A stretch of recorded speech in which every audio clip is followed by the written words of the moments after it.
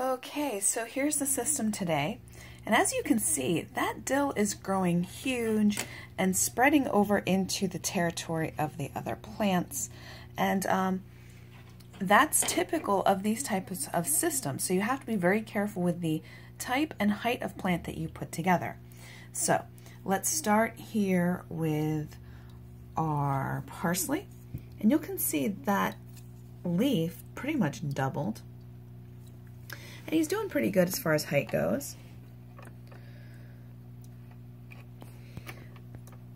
The basil is doing very well and starting to spread out really far. The dill, as you can see, is almost touching the light, so it'll have to be pruned here soon. And that's not even the tallest piece. There's several that are falling over because of how they are growing. They're not getting enough air to get strong, so the plants themselves flop a little. The way they recommend you fix that is put a fan up and blow air across them to strengthen the stalks, just like they would have to fight in the natural environment. That's also how you start preparing them to put them outside.